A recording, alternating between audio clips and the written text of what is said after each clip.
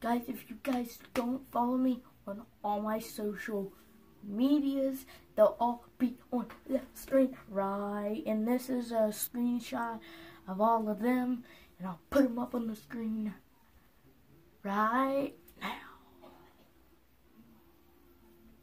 Okay, guys, I'm gonna be exposing Lance Stewart. So, guys, if you know he got dragged out of bed, I'm gonna tell you guys that's fake. Now, he got pulled by a string by his leg, and I don't think I can get that on video.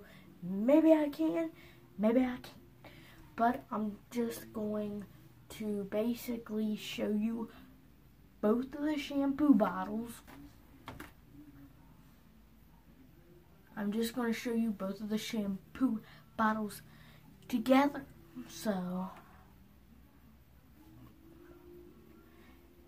okay, for the short time that I have them up here, as you guys can tell, the first one, the bottle is cut in half by the green screen.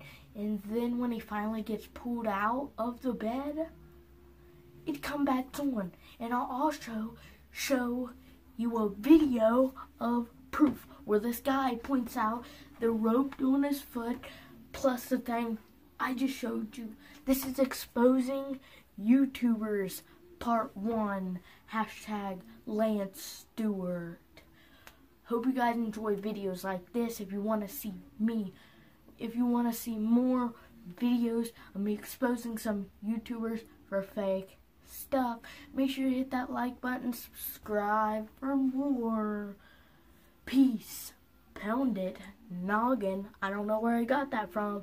Peace, Stab Kings. Love you guys. I'll see you guys when I see you guys. Peace.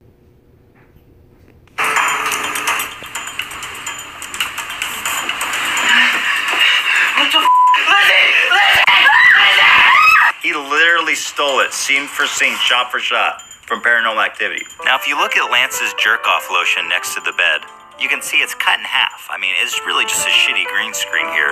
They didn't even bother to line it up well.